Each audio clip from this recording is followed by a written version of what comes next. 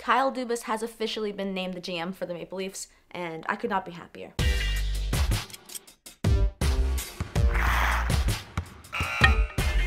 Okay, so this is going to be a really quick video, but let me start off by saying, first of all, that I am not surprised at all that he got this job. In fact, the whole reason I didn't make a video about a week and a half ago when Lou Lamoriello said he was not going to be returning as the GM was because I thought this was so in the bag that I didn't even need to discuss possibilities. Now, I love Mark Hunter. This is nothing against him, but I just thought, why would they hire Mark Hunter and take him away from what he's so good at doing? And yes, I know he was the GM for the London Knights and an assistant GM for the Leafs, but I just thought that what he does now is so good. And if there's anything you need to know about this team and this organization is that there has been a shift in a mindset, and it's no longer, let's bring in the old experienced guys because they can get it done. It's the young guys are the future, and that's it. I mean, with the exception of some older guys to help them along the way. Which is what Lou Lamoriello has been doing with Kyle Dubas for a while now. They've been grooming Dubas for like his entire professional career. Before he was even a Leaf, actually. Well, they weren't doing the grooming, but he was preparing for this role. He was GM of the OHL team, the Greyhounds. At the age of 25, might I mention. He was the assistant manager to Lou Lamoriello. He was the GM to the Marlies. Actually, is he still the GM to the Marlies, or what's gonna happen there?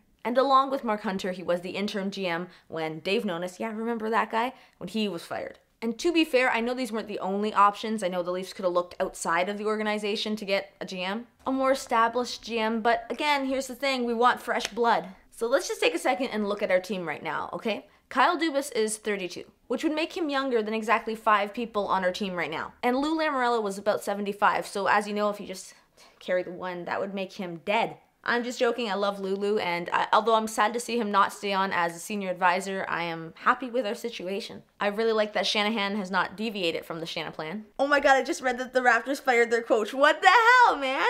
I cannot keep up today. I have a busy day and I need to get going, god damn it. What I was going to say is that above everything else, what I most love about our GM right now is that he's had this picture as his Twitter picture for the better part of 2 years. And that just makes me excited for the future.